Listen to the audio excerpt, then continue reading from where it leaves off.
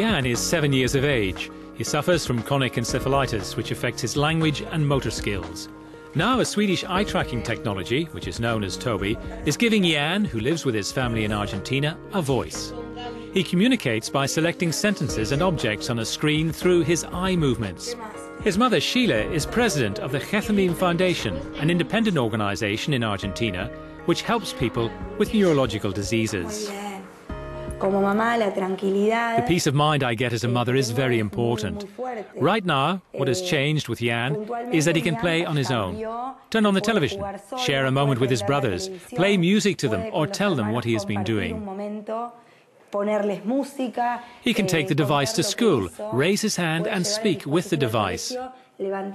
Jan's classmates say he can speak. Jan speaks with a Toby and with his eyes. This has changed Jan's self-confidence. It has been strengthened. The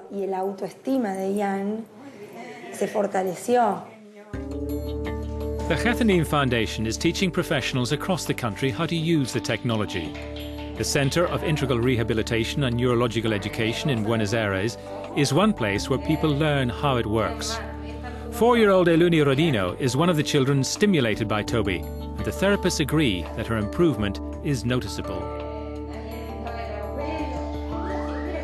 It's a very important change for us. One very important thing is the smile on the children's faces when they manage to use the device and the independence that it gives them. Because usually, when they have to make a signal or hit a switch, they often need the assistance of an adult to help them adjust their motor skills. With this device, no one needs to help them. This gives them a degree of independence, and I believe makes them very happy. The eye-tracking technology, already very popular among advanced video games, can allow disabled children to be integrated in standard school classes. So far, the Toby's use is limited because it's still relatively unknown and quite expensive. Another advantage of technologies like the Toby is that they can bring a deeper understanding of how the human brain works. Claudio Versberg is a child neurologist at the Institute of Cognitive Neurology in Buenos Aires.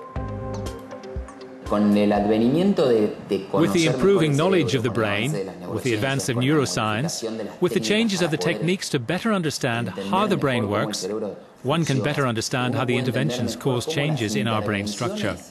This does not mean that our brain used to evolve differently, but today we understand better how it changes, thanks to specific interventions that are geared towards stimulation.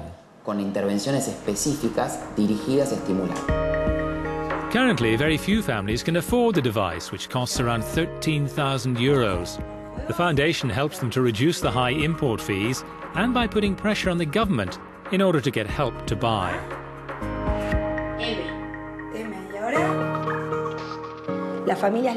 Families buy it directly from its country of origin, and the foundation helps them to import it.